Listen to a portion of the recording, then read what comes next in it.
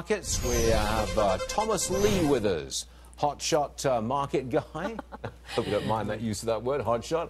You'll take it, won't you? No, I should just wear a pilot suit next time, right? Now, you're a managing partner at FundStat Global, and you like stocks that cater to the consumer, like J&J, Procter & Gamble, yes. UPS, Home Depot. What's so good about the consumer this year? Well, the consumer is getting a boost from the millennials because they're a huge cohort and they're starting to make a lot of money. So one, I think... They are? I thought yes. they were weighed down by student debt. Have you seen the unemployment data? It's quite low, right? It is? Yes, so they're getting good jobs and they're getting decent pay, but you're right, they are hobbled with student debt. It hasn't hurt as housing as much as people think, though. The Federal Reserve had a study. It's only been a few basis points of homeownership impact. So the debt, as big as it is, not every millennial has student debt. We keep hearing that the economy is really slowing down and that there's a global slowdown and that consumers are not going to be spending as much as they used to. You're running completely counter to that. I mean, I think there's a speed bump for sure building, and it's getting quite large as this shutdown gets stretched out. And I think there is a confidence impact from trade, but we don't want to mix up short-term impacts versus sort of true secular changes. And I think the U.S. economy is still quite resilient. Okay. You like chip makers, I mean, the Texas Instruments of this world. Now, why?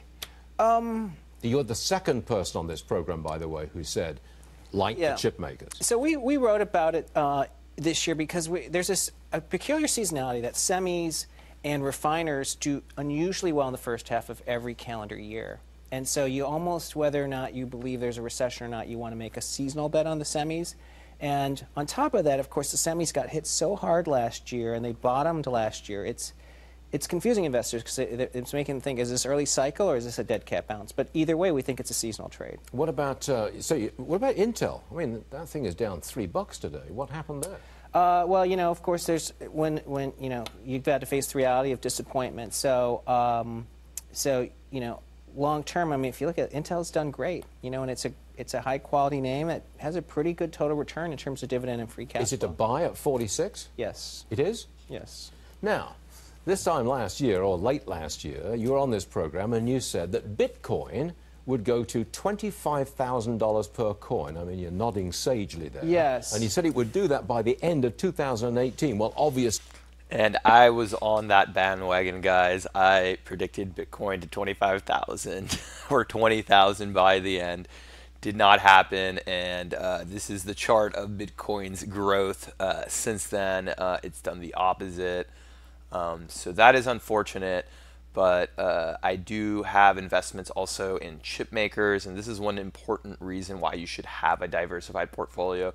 Although I was investing a lot of money in crypto, I did also invest in chip makers, knowing that there's more than one way to be making money off of the cryptocurrencies.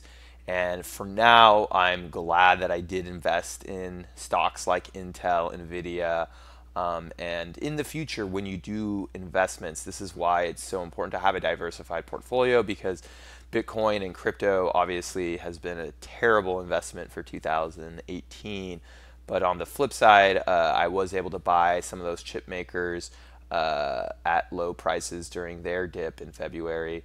And they've been decent, and the stock market for now has been recovering, but I'm slowly just selling more and more of my stocks, holding my crypto, and waiting to buy the dip for the stock market, and just hoping that crypto will rebound and recover, but it might be a long-term play. So I'm going in with a mindset that I might be holding my crypto for 2, 3, maybe even 4 or 5 years before I start taking some cash out.